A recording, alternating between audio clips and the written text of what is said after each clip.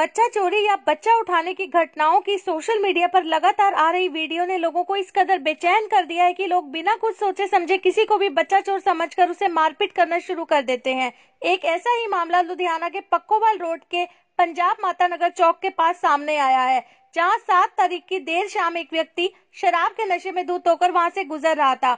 इस दौरान वह एक्टिवा पर बैठे एक 10 वर्षीय बच्चे से टकरा गया। बस इतने में बच्चे के माँ बाप को लगा कि यह बच्चा चोर है और उससे मारपीट करना शुरू कर दिया। ये ग्रोह नहीं सीगा, विपिन कुमार झा सी, शराब इहदी पीती पई सीगी। ਉਹਦੇ ਬੱਚੇ ਦੇ ਜਿਹੜੇ ਪੇਰੈਂਟਸ ਸੀਗੇ ਉਹਨਾਂ ਨੂੰ ਸ਼ੱਕ ਪੈ ਗਿਆ ਸੀਗਾ, ਉਹ ਡਿੱਗਿਆ ਬੱਚੇ ਦੇ ਉੱਤੇ ਕਿ ਸ਼ਾਇਦ ਸਾਡਾ ਬੱਚਾ ਚੱਕਣ ਲੱਗਿਆ।